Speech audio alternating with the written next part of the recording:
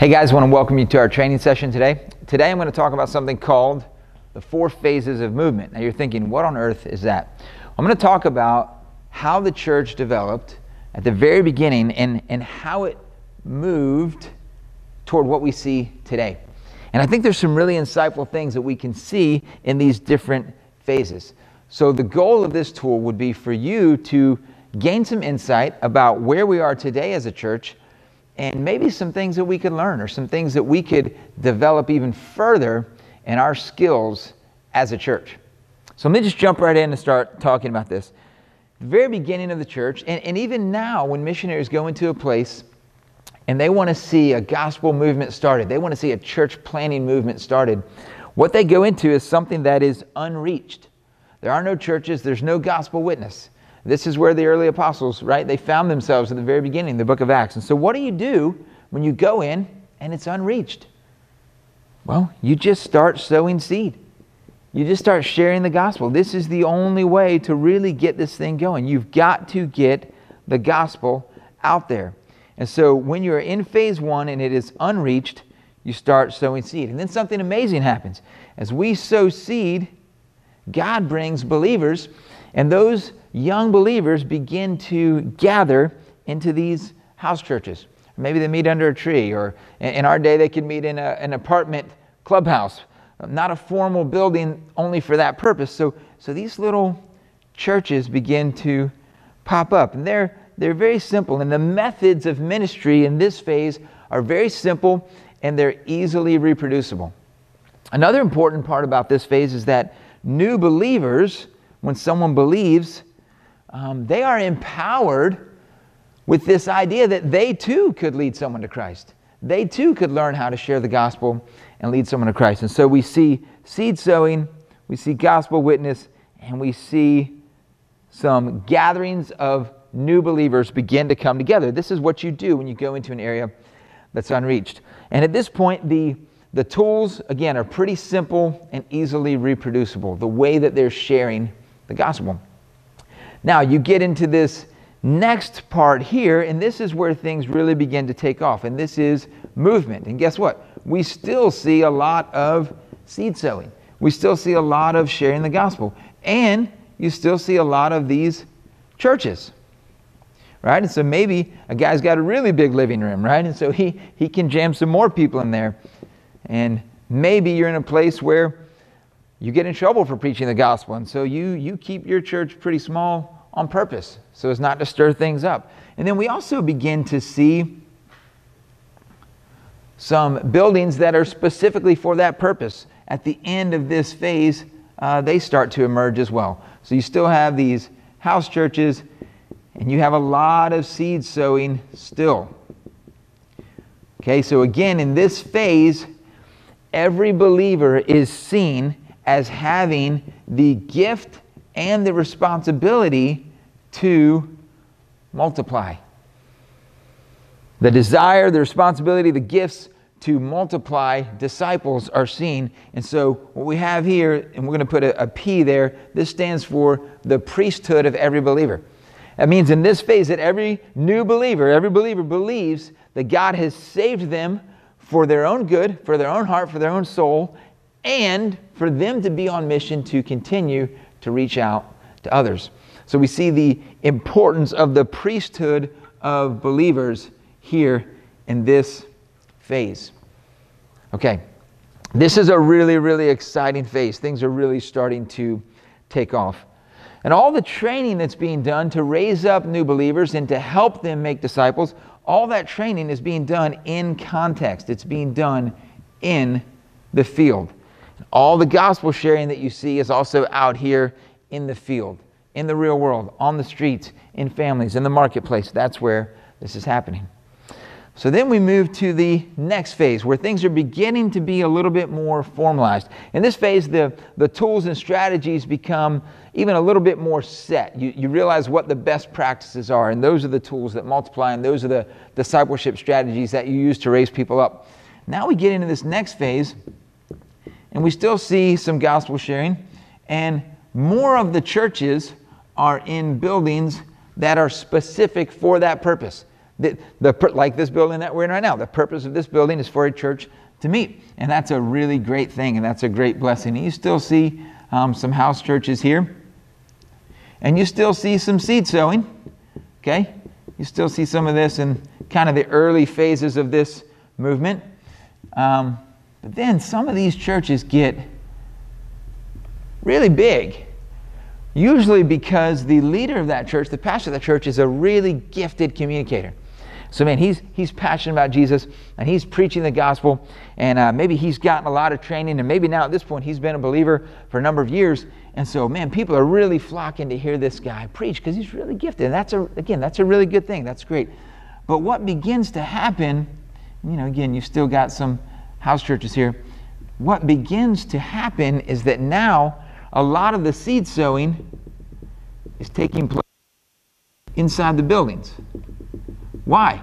Because if I'm just an ordinary average Christian and I go to church and I hear my pastor share the gospel, and man, he can really spin it. Well, now I'm out here and I'm going, I don't need to tell him about Jesus. I'll just bring him out. Let's just let my pastor tell him.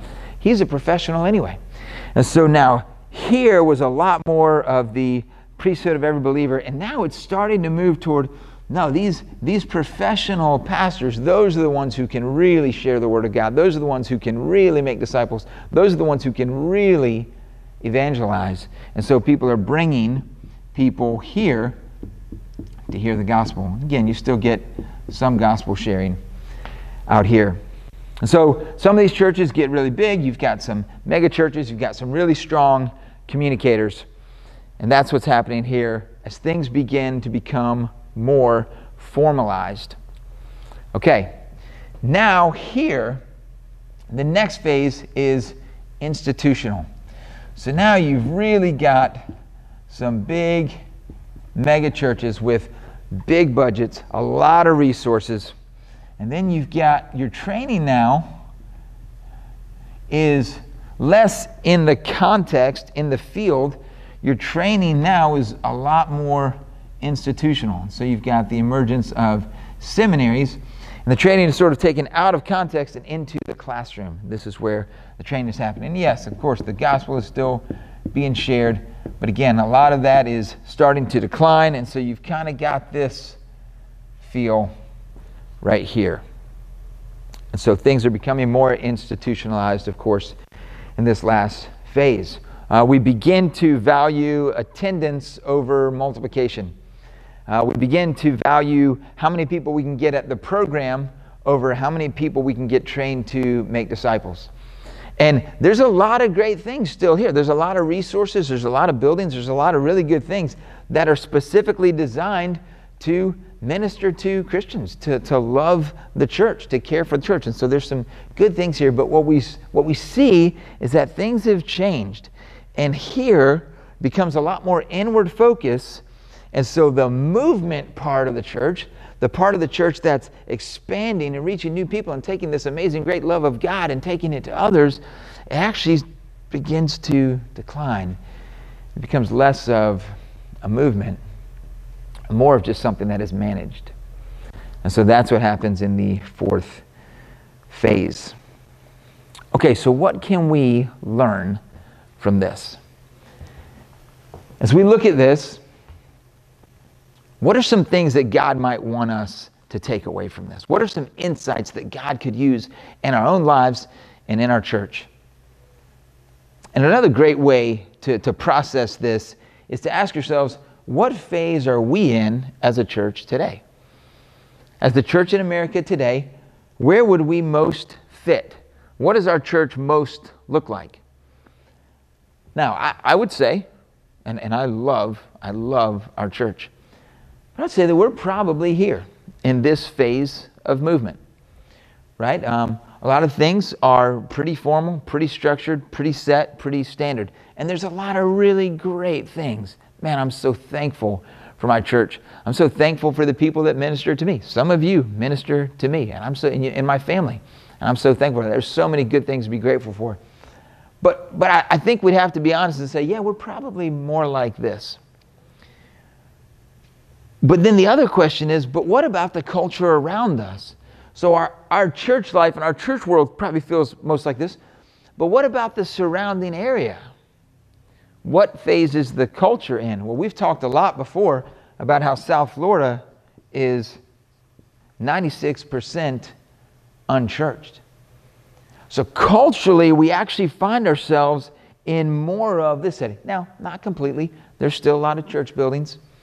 There's still a lot of Christians that's pushing it, but not completely. I get it, but we're more like this. So the question is, can we, a church who's sort of used to this, can we do ministry in this context? What would it take for us to leverage these great resources and great structures that we have in place that we're really grateful for, that God's blessed us with? Like, what would it take to leverage these resources for the mission of reaching the unreached, which is where we are now? So one of the problems that you see as you recognize these four phases is phase 4 Christians know very little about phase 1 realities. So if you send someone from a phase 4 church who's sort of grown up in this context into a phase 1 setting, and there are many of these all around the world, unreached people groups, and there's even another category called unengaged, unreached people groups. And people are being sent to these. And so what happens sometimes, though, is if you send someone from a phase 4 church and context into a phase 1 area, sometimes they don't know what to do. And they try to apply the methods of ministry from this phase to this phase, and it doesn't work. I've heard of people going into areas in developing nations, not westernized at all, westernized Christians that'll go in, and the very first thing they do is build a nice white church building with a big steeple and a white picket fence out in front. That's the first thing they do here, and open up and wonder why no one's showing up. Because those are all the methods of ministry that take place here, not here. So what would it look like for us? Here we see the apostolic, prophetic, evangelistic gifts really, really emphasized because they're really, really needed because we're unreached. And the further we go, we see more of the shepherding and teaching gifts elevated, which are very important gifts, but oftentimes the other gifts unintentionally devalued because everything's sort of already up and running.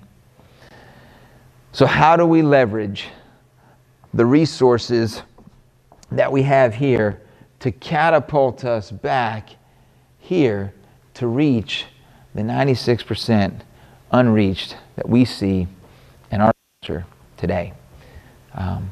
That's one of the questions that I really want us asking as a church. That's one of the things that I want us wrestling with. It's one of the things that I want us praying through. So one of the last insights I want to take away from this is, here we have sort of this clergy and laity divide. In other words, all the professional ministers are the ones who are seen as equipped and with the responsibility to do all the ministry. But here there's less of that divide. Every believer is seen as a minister. Every believer is seen as having the gifts, responsibility, and Holy Spirit that they need to be able to do ministry. The ministry of multiplying the gospel and multiplying disciples in a place that's unreached. Because by the way, when you're this unreached, just open up the building and saying, y'all come on in, is not going to do it. We need a movement of multiplying disciples to reach South Florida. And that's what we want to see. So the question we've got to ask and the question we've got to answer is, how do we leverage these resources where we are now to put us back into here? And then what are these practices? What are the skills? What are the activities of the church when you're in this sort of phase? And so in the next training video, I want to talk about some of those things. What does it really look like for us to develop a comprehensive skill set to be the church both in here and out there?